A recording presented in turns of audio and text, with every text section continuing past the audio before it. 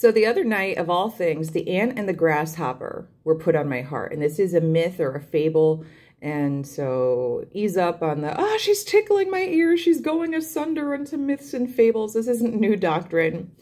Interestingly enough, the Bible talks a lot about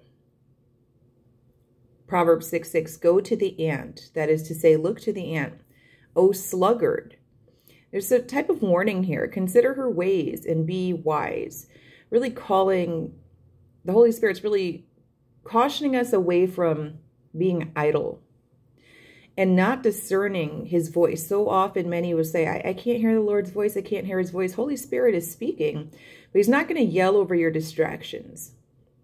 Proverbs 6, it continues. Without having any chief, officer, or ruler, she prepares her bread in summer and gathers her food in harvest. And that's talking about the ant. Consider her ways.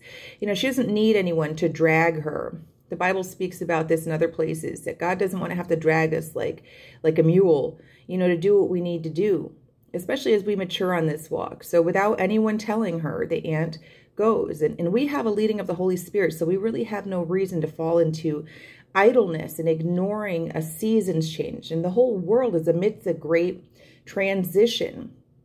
Even non-believers, you know, they are preparing the beast system, whether they know it or not. The spirit of disobedience, the spirit of the world is at work in the sons of disobedience. That's what the word says. And the Spirit of God is at work within us. And I've given several words, and he's calling us to build. So he wants us to really take heed to his word and be aware of these seasons changes.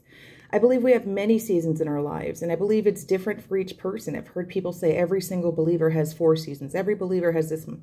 I don't believe that's true. And we're going to look at Ecclesiastes, which speaks of various seasons. And I think it varies by person. You know, some seasons of healing for some people, just different things based on what the Lord knows we need individually. So we see even in Proverbs 30:25, the ants are a people not strong, yet they provide their food in the summer. Proverbs 13:4, the soul of the sluggard craves and gets nothing, while the soul of the diligent is richly supplied. So there's a comparison. Whenever there's a comparison here, where go to the ant, that's to say, look to the ant, look at the ant's ways, O sluggard. Yikes, we don't want to be a sluggard.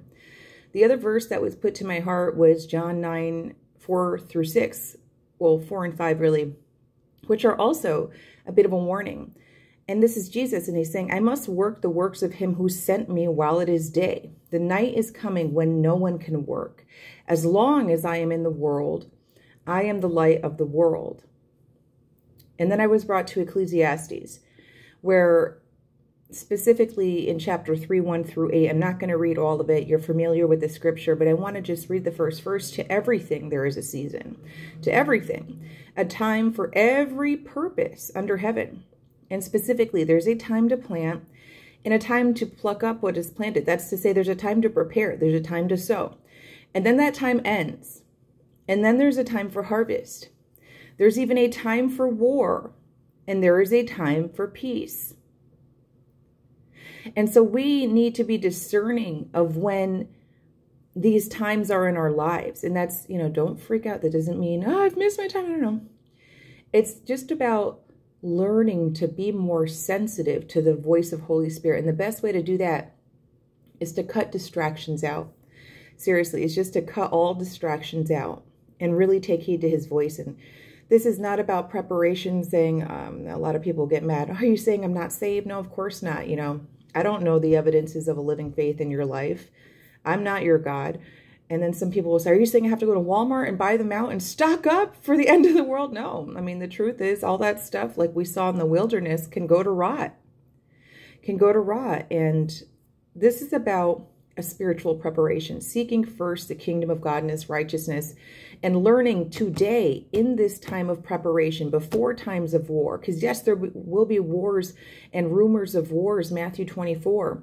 But many things will come to pass. This keeps coming through. It's not going to be, you know, so quiet forever. And this is written. I don't need to prophesy to you what is already written. We need to know these things, okay? So I am going to play this. It's just a quick little like 3:48-minute video. And it's the grasshopper and the ants. The Grasshopper and the Ants. An Aesop's fable with a focus on vocabulary. Ooh. One warm spring day, a grasshopper was playing in a grassy green field when he noticed a line of ants marching along carrying some seeds. "Where are you going with that big load?" the grasshopper asked one of them. "We're taking these seeds to our nest," squeaked the ant. "But it's such a beautiful day," said the grasshopper. "Come and have fun with me." "No," said the ant. "I think you should come work with us. It's going to be a long winter with lots of snow. You had better start storing your food now." "Why worry about the winter? It's only spring, and there is lots of food everywhere," said the grasshopper as he chewed on a large blade of grass. All through the spring, the grasshopper did nothing except eat and sleep and play. He became quite fat. One day, during the summer, the grasshopper saw the long line of ants again. They were all carrying grains of wheat. "Where are you going with all that wheat?" the grasshopper asked. "We are taking it to our nest to save for winter," said one of the ants. "You should gather some wheat too. It's going to be a long winter with lots of snow." "I have all the food that I need right now," said the grasshopper. "Why worry about winter? It's still summer." All summer, the grasshopper did nothing but eat, sleep, and play. He became even fatter. One day, the grasshopper noticed that leaves were falling from the trees. Autumn had come. Among the leaves, he again saw the long line of ants, all carrying kernels of corn. "Where are you going with that corn?" the grasshopper asked one of the ants.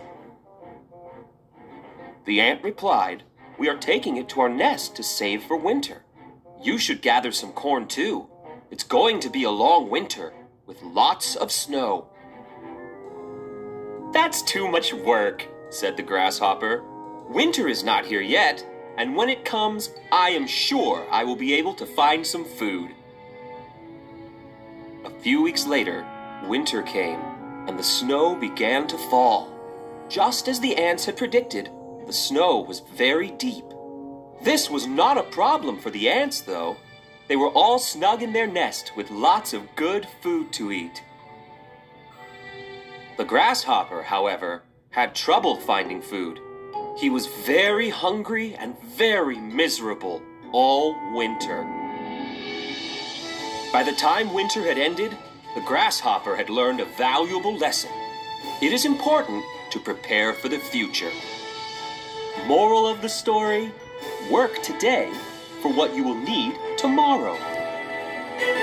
The end.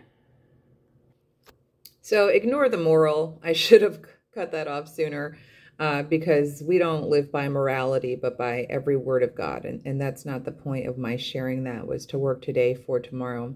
We trust in the Lord. You know, he is our great provider, and he establishes his people even amidst the shaking of the nations. But in closing, Luke 12:56, Jesus is talking to the Pharisees, and we make Pharisees of ourselves when we can't discern the time. Some can be very self-righteous and be so focused on everything else, that is, to be focused upon their own desires and the lust of life, rather than the leading of the Holy Spirit, which is leading all of God's people into this continued time of spiritual preparation, which is to rest in the Lord, to trust in him, which may not sound as fantastical as what a lot of people are saying, but will become quite important at later times, you know, during times of trial and tribulation, where the best wealth is going to be being able to rest in the Lord, to trust in the Lord. So in closing, Luke 12:56, hypocrites, you can discern the face of the sky and of the earth, but how is it you do not discern this time?